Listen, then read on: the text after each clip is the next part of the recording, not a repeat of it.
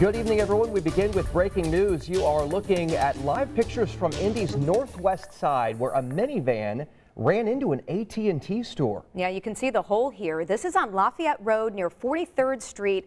As you can see, police on the scene. It is very active. You can see the damage as well. We understand that at least 3 people right now are on the way to their hospital. They have bumps, bruises, scrapes after that vehicle went into the AT&T store. Of course, we'll stay on the scene, figure out exactly how this happened, and bring you updates here and on WTHR.com.